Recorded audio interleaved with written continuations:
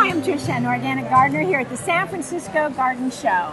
I'm here with Susan Morrison, co-author of Garden Up, Smart Vertical Gardening for Small and Large Spaces.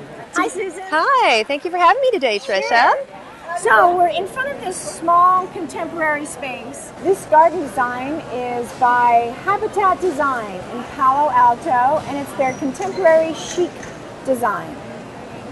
And Susan is going to describe for us how we can create this and how we might modify it.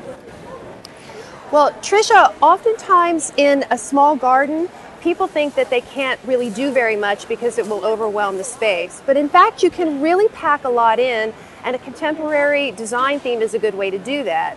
The key is repetition, and to pick an element and repeat it. So in this particular case, the element that they've chosen is this beautiful square shape broken into blocks of color, and then they've repeated that idea up on the fence, which also coincidentally gives you more growing space, and what gardener doesn't want to have something like that? Yeah. What if I wanted to replace some of the ornamentals with edibles?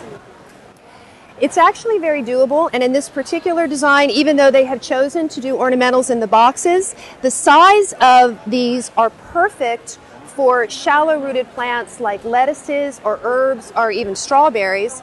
And one of the things that I love about this garden is they've chosen to use very muted colors on the wall and on the ground, which makes this orange chair pop. Yeah, that looks great. So up here, I probably wouldn't introduce a lot of flower color. I would go with dark greens, or I might even introduce some dark purples, like a purple leaf basil would work, or red leaf lettuce, which would have the added advantage of picking up the color from the phormium here, which I love. So actually a lot of things would work beautifully grown on the wall.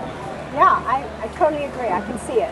Now, what if I wanted to replace the shrubs with some edibles or maybe a fruit tree in place of this beautiful tree here?